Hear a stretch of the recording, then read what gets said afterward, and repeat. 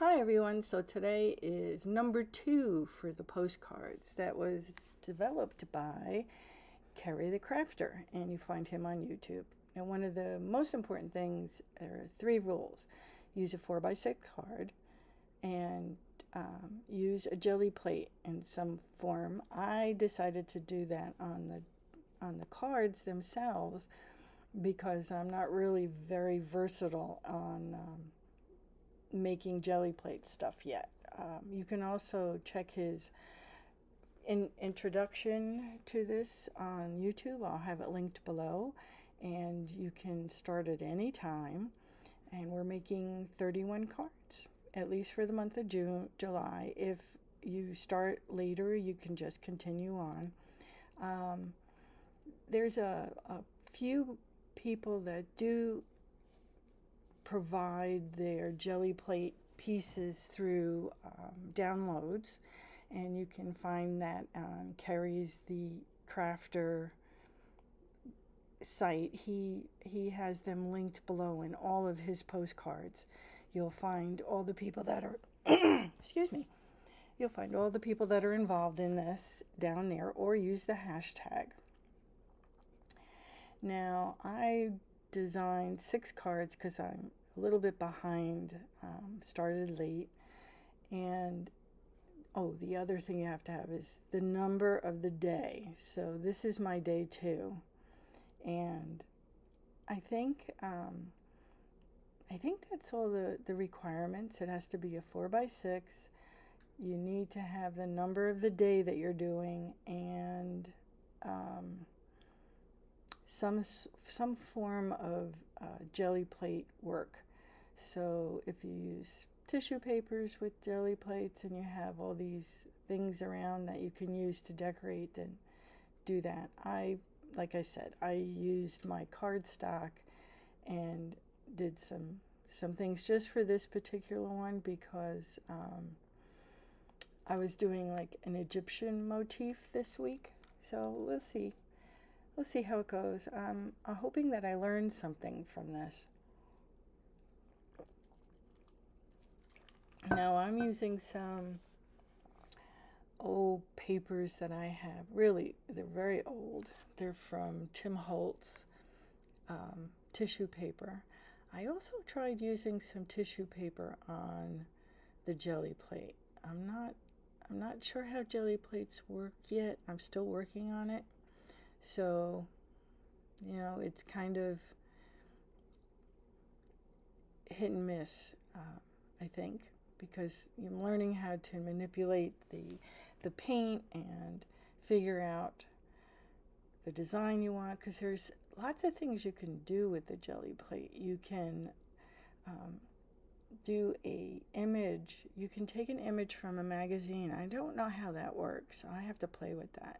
You can take an image from a magazine, lay some paint down, put the image on, pull the image away, pull the paper away, and the image will be left in the paint somehow or another. I don't know how that works.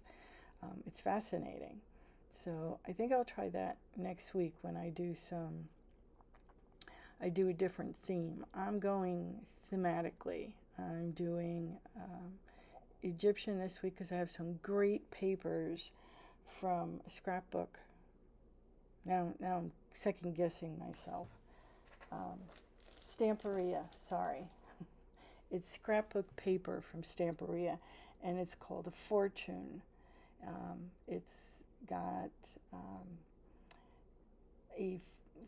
like an Egyptian fortune-telling type motif.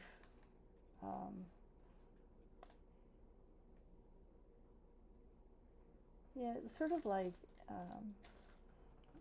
the cards that they use to tell your fortune. And I don't know why the Egyptian thing is in there, but they had a stamp set that had Egyptian writing and some mark making, so I picked that up too. So I'm going to use them when appropriate. Now this was a card. This is a watercolor card that I stamped on. It's a leftover from the first card I did, and these cards, you really have to back them, depending upon what kind of cardstock you're using. I'm using a cardstock that you did the jelly printing on, and it's not very strong. It's very weak. It wouldn't last if you sent it out. And I think I said that in the first one, that I do hope these are things that you could send out. I'm not sure. I hate to go to my post office and ask, because they'll probably say no. just because. That's the way it is. Now, I had some paint on here, and it wasn't quite dry yet.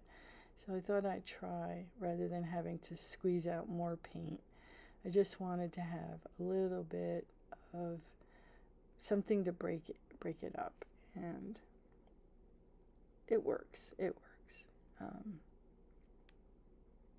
Now I did a you see the burlap there. I did a needle. It's not a needle craft. It's a machine, an embroidery machine, and I did some miniature needle craft stuff on the embroidery machine. Right now I'm just trying to think of what to do next. So I tried doing these miniatures, and this was the leftover burlap, and that comes into play later. I stamped on some of them, and I just think it really does a good embellishment. See, this is the lotus flower from the paper craft I have. I mean, I couldn't resist the images. I didn't buy it to do the postcards, mind you, but they just have a lot of images on there that are really stunning, and I just liked how they looked, and I thought it would go well. I'm sorry for the voice thing. Yikes. So I used two different glues, and one is a Elmer's clear glue. It's a school glue, and basically it takes a little while to dry, but it dries clear, and it's not a bad glue. I mean, especially the way I go through glue. It's inexpensive. I had two bottles. It was a kind of like a deal, two bottles for a really decent price. So I got them, and it still lasts. I've had it for a year or two at least. I can't remember exactly. Anyway, and then the other glue I use is from Stampin' Up.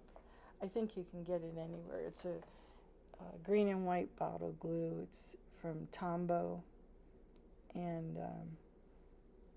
I buy some stuff from Stampin' Up, so that's why I got that. And that is a really, for paper crafting, it's a quick drying glue that I think really it helps me get the cardstock attached to the watercolor paper very easily, whereas the clear glue, I would have to use a something to hold everything down, hold it all nice and flat, because it doesn't dry as quickly as the white glue. When I say white glue, I don't mean just any white glue. I mean Tombow. Tombow dries really fast. God, it's a froggy throat day. Oh, yeah.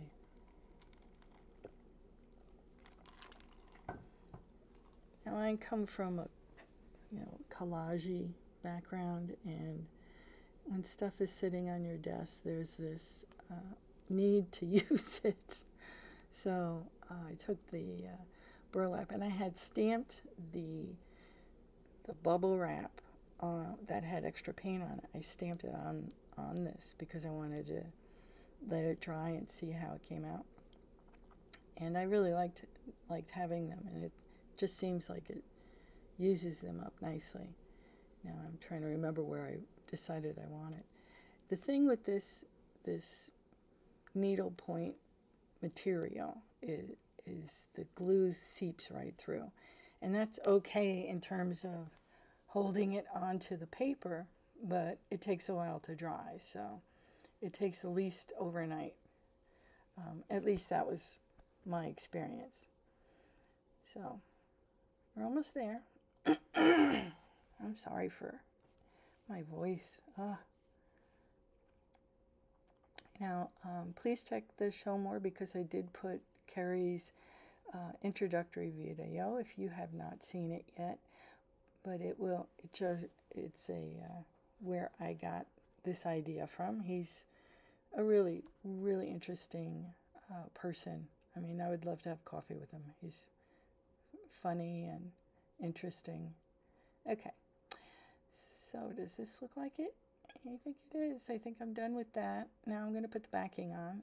There's my watercolor paper that I had already cut into squares. I had a bunch sitting on the side. I think I was going to do little vignettes.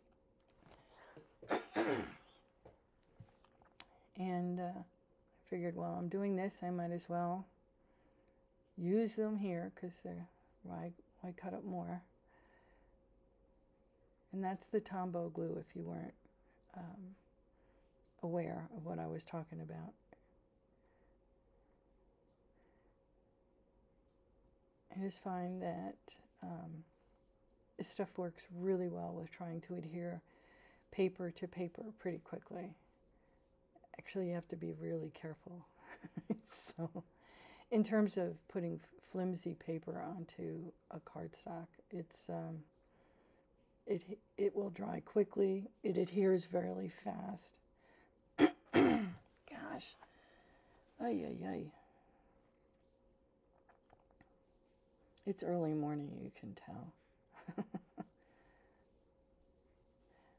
So I use my bone folder to kind of hold it down, just because the postcard itself that I did is sort of wobbly in the sense it will pop up, and the watercolor paper is pretty flat. It's not bad, but I want it all to adhere nicely. I don't want to have any edges up, so I'm just trying to get everything to stick nicely. Now, I had a piece that I had cut out and I forgot to put it on, so that's coming.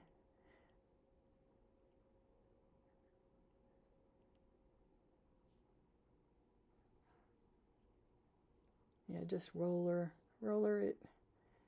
See, it sits flat.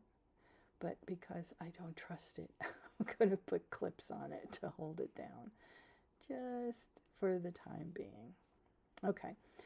Then I'm going to cut that white piece off. First I have to put on the piece I forgot.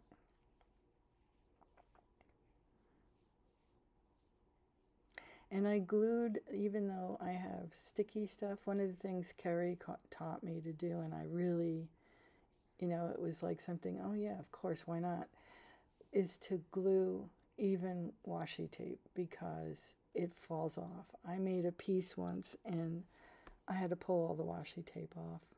So there it is. I cut the ends off and there's my piece. I thought it came out really nice. I'm really liking this aesthetic. If I can learn how to do jelly prints pretty good, I would be so much more happier too. Well, we'll do the next one and we'll continue. Hope to see you then. Thanks for watching and subscribing. See you next time.